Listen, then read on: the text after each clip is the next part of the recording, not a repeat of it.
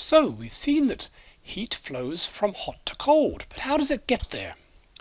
Well, there are three different ways in which heat energy can go from a hot thing to a cold thing: conduction, convection, and radiation, and we'll talk about them in turn. Now, conduction is perhaps the simplest. Let's say you put a spoon in some boiling water, and you're holding on to the end up here. You'll feel pretty hot after a short while. The heat is somehow making its way up the spoon towards your fingers. Now, how does that do that? Well, let's consider some lattice of atoms. And they're all connected by chemical bonds, as we've talked about many times. And let's say the send is exposed to heat, like it's put in boiling water. That means the atoms here will be vibrating like crazy, moving all over the place. But all the rest are just going at their slow, small vibrations. But you've got to imagine if the atoms here are moving backwards and forwards at enormous speed, because of their chemical bonds, it's going to be tugging on this one. And before long, that one will stop moving. And then this one will in turn tug on this one. And so before long, the whole thing will be jiggling. So that's the basic idea behind conduction, that when things are moving really fast, they pull on the chemical bonds and yank around the ones next to them and stop the ones next to them jiggling around, and they in turn keep pulling all the way along. It turns out for metal there's an even more fast effect, that in this lattice of, say, copper or silver or steel or whatever you've got your spoon made out of, because it's a metal, the electrons, at least some of them, are free to wander around as they like. They're not bound to the atoms. What happens is, when you get the atoms at one end moving like crazy, they actually collide with the electrons, and the electrons go whizzing down here, and they will hit an atom maybe 100 or 200 atoms further away, and get that vibrating.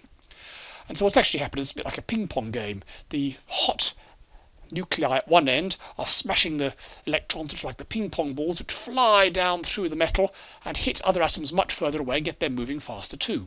That's why metal is such a good heat conductor. It's because the electrons get knocked flying by the fast-moving atoms at one end and communicate the energy to another end. So that's conduction. How do you stop it working? Often you don't want too much conduction. For example, in your clothes, if it's a cold day, you want your clothes not to conduct your body heat out into the outside world. Well, the best way to do that is to break up your substance. So instead of having solid atoms from the inside to the outside of your clothes, you might, for example, make it out of fabric, which will have fibre here, all woven together in some sort of pattern.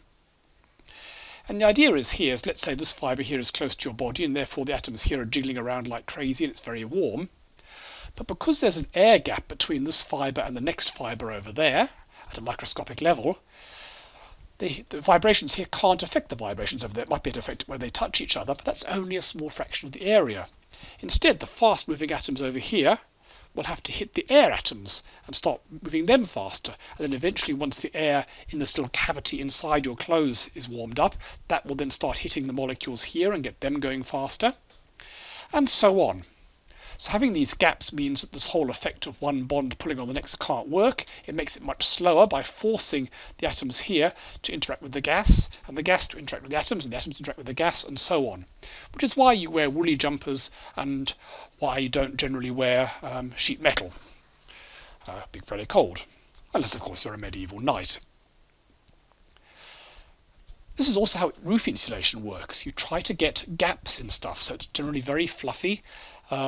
Even for something like wood. Wood is a good insulator usually because it's got tiny fibres of celluloid which have gaps in between them. So the fast moving in one place atoms can't affect the other ones nearby except by heating up the gas and the spaces inside the wood.